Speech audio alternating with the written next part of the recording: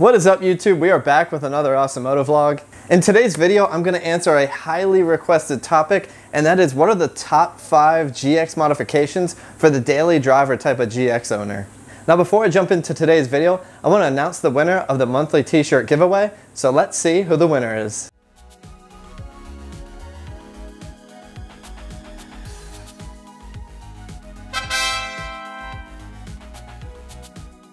Alrighty, congratulations. Thank you for being an Awesomoto subscriber. This month I'm going to be hooking you up with an Awesomoto t-shirt, some stickers, and an air freshener. So while we're on this topic, I want to talk about a new Awesomoto merch store that's releasing soon. A lot of you have been asking to buy the monthly t-shirt giveaways, so I'm answering that by opening up a merch store so that you can get an Awesomoto t-shirt of your own. The reason I've been slow with the video uploads this year is because I've been working behind the scenes on merchandise, doing some quality testing. This is one of the new shirts. This is the Awesomoto Build Something Awesome GX shirt. So you got on the corner pocket, you've got the Awesomoto logo, but on the back, we've got the GX. In addition to t-shirts, we're gonna have jet tags, air fresheners, and sticker packs for sale. And all of the proceeds from these sales will go right back into the GX to help support the growth of the channel. So if you wanna pick up some Awesomoto merch for yourself, head over to awesomoto.tv. The merch store will be going live in just a few weeks.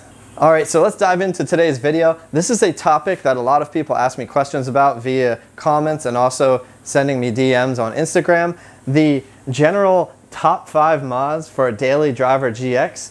I personally think that this warrants another video, which is a top 5 off-road vehicle mods, which I'll be doing in the future. But this video is going to cover if you're buying a GX or you're in the market for buying a GX and you intend to just daily drive this thing, you're not really going to do some serious off-roading, and you may be wondering, what are the top 5 mods for this vehicle? What are the things I need to look out for, things to be aware of? So I'm going to cover the top 5 mods that I've done to my GX. So as you're watching this video and you see a particular mod that you're interested in, I'll put the links below or head over to my main channel and you can find that video with a full detailed overview of how to do that modification. Alright, so let's just roll right into it with topic number 1.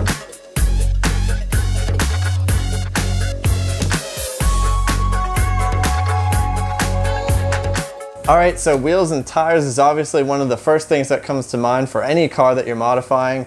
Putting some nice wheels and tires really sets apart the look of your vehicle and can also give you some performance advantages. So it's been about 3 years since I've done this modification, and I have not looked back since. I love this wheel and tire setup. So what I went with here is I went for a wheel with a Motegi brand wheel, and this is their MR149 wheel. This comes in a nice semi-gloss black, which I really like the way it looks with a white vehicle. Blacked out wheels I think looks really good. These keep the factory spec 17-inch wheel, but on the width of these, I went with an 8.5 inch. That little bit more narrow of a wheel gets you a little bit more tire poke, and it gives you a little bit more of an aggressive off-road look. In addition, the other specification is the wheel offset. I went with a 0mm wheel offset, which really pulls that wheel out and gets you this really nice flush wheel fitment. So I'm a huge fan of these wheels and the offset fitment that they provide, but they're also not complete without a nice set of tires. So I wrapped these tires in a Falcon Wild Peak, and these are a nice meaty 285/70/17. So this overall gives you a 33-inch configuration, and I think this is a very good wheel size for a stock GX. The offset along with the wheel height is what really helps you not have issues with rubbing.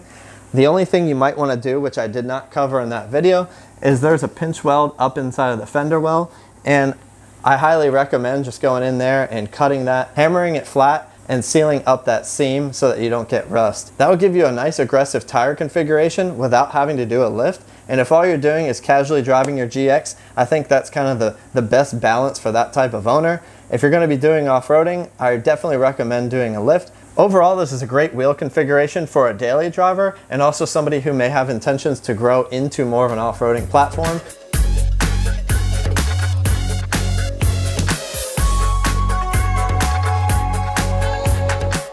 Alright, so mod topic number 2 is the audio for your GX. As a daily driving GX, one of the biggest creature comforts is going to be the audio and the sound system of your vehicle. Now, a lot of these vehicles came with a Mark Levinson sound system, which is actually a phenomenal sound system from factory. But after 20 years of these vehicles being deployed to the public, you got to imagine that there's some wear and tear that happens on these systems. Particularly the speaker cones start to wear out. So I made some install videos talking about a sub replacement, which I went ahead and fixed the blown sub in the rear. And while I was also at it, I replaced some of the door speakers, and in particular for the the Mark Levinson sound system, I went with 8-ohm speakers all the way around. We can argue about impedance for speakers all day long. It's a common topic talked about in the GX forums and also the GXOR Facebook group.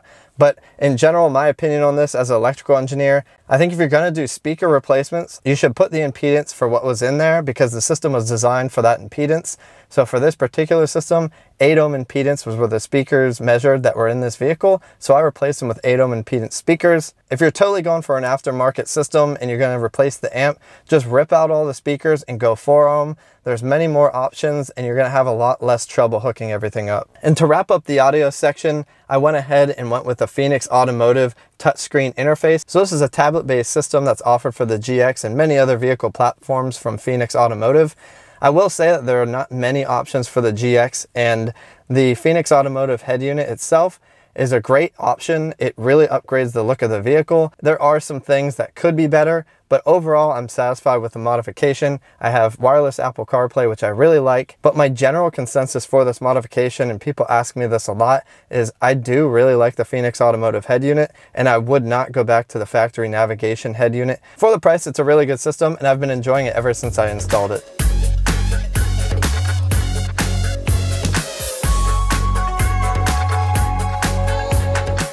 Wood trim delete. Now this is probably a pretty underrated vehicle modification because it's just such a simple thing to do, but the update that it gives to the inside of your vehicle, in my opinion, is a great one that made this list just because the affordability, and it's another creature comfort for people who are daily driving their GXs. So some people love the wood grain that's on the door panels and in the dash, but for me and a lot of other people, we're not a big fan of it. It really outdates the vehicle and makes it look like it's from the early 2000s. So for me, I picked up some cheap vinyl on Amazon, removed all the trim pieces and wrapped them, and it gave a drastic improvement to the overall feel and finish of the interior.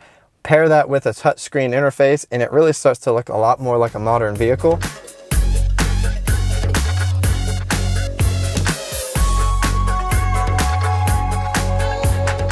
All right, so mod number 4 is a great one, and it is the steering wheel. After I had done the wood trim delete, I was sitting here looking at the steering wheel thinking, I really don't want to vinyl wrap a steering wheel to remove the wood trim, just because that's going to be something that's sitting in the heat and I'm going to be handling it with my hands very regularly. So what I did here is I came up with a recipe, and I documented this in one of my videos, for a full steering wheel upgrade. I particularly really wanted to change the color. For my GX, I had a gray steering wheel, and so I went ahead and I blacked out the steering wheel, blacked out the buttons, and I also blacked out the logo. The nice thing about it is I used a matte black paint that's actually designed for fixing interior pieces, and then I finished that off with a nice gloss black Lexus logo, and it really upgraded the look of the steering wheel. Along with that, the entire wheel is wrapped in a stitch on yourself steering wheel cover, which is a long key steering wheel cover. I have the links and all of the details on that mod in that video. And it's a very easy mod. It's less than $100 to do, and it is really hard to replace the feeling of an upgraded steering wheel. The change that this did for the price was so worth it. Holding the steering wheel in your hands is something you do every day you're driving. So when you have a nice upgraded steering wheel, it makes a much bigger difference in the driving experience than you would think. The regular leather paired with the Alcantara leather and the nice red stitching just really completes the look I was going for. I was going with a full black, red, and white theme for the GX. So this modification made the list because it's such a good daily driver modification, and you can't beat the price.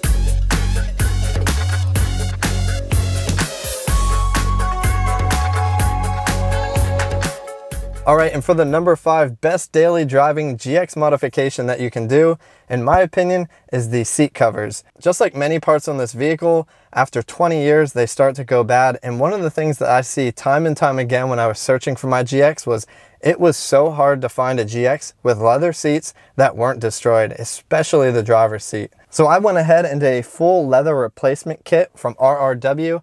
This gave me the ability to fully replace the leather in my GX, which was really needed because the driver's seat and passenger seat were cracking really bad, and there was a lot of wear and tear on these seats. The unfortunate part about these seat covers from RRW is that they're no longer selling them anymore, and I know a lot of you reach out to me in that video asking where to get them. RRW discontinued selling these not too long after I made this video. I'm not sure why, because these seat covers are amazing. I've had them for 3 years now. I don't have any tears, I don't have any stains. They are incredible, but in general, what a lot of you are going to want to do that have issues with your seats, and why this is number 5 on the list, is that these vehicles are just going to have really worn down seats. And so getting seat covers or full replacement skins is going to be the way you want to go if you're trying to upgrade the daily driving feel of your GX.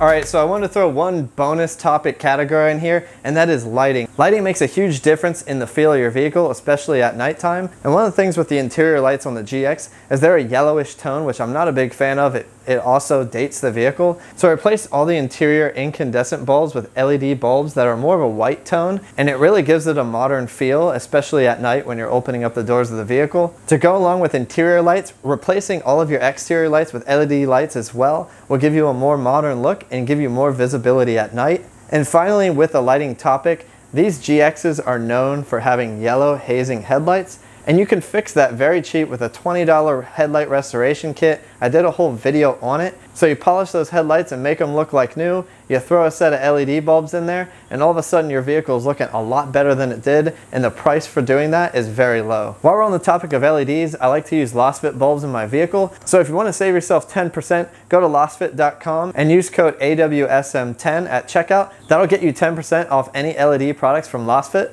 Alright, so that's going to cover it for the top 5 GX mods for a daily driver GX like yourself. So when I originally got the GX, I intended it to be a daily driver, but as a lot of you know, it's really hard to just keep these things as a daily driver. You really just start to catch the bug, and you really want to just start going all out with modifications and just seeing what this vehicle platform is capable of doing. In a future video, I'm going to do a top 5 on the off-road modifications that are really going to help you when you're out on the trails. So if you have any questions about the topics in today's video, submit those comments down below in the comments section. Alright, so I'm so excited for the next few videos coming up.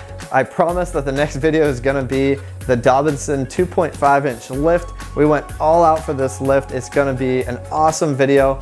As a reminder, if you're interested in supporting the Awesomoto channel and picking up some awesome GX470 based merchandise, head over to awesomoto.tv. The web store is going to be open in just a few weeks, and I'm going to keep you informed of when that drops. If you're a fan of this top 5 list of daily driver GX modifications, hit that thumbs up button down below to let me know that you like this content. If you're not already an Awesomoto subscriber and you're interested in GX470 content and free t-shirt giveaways, hit that subscribe button down below. Alright, well I'm going to end things here. Thank you all for watching, and we'll see you on the next one.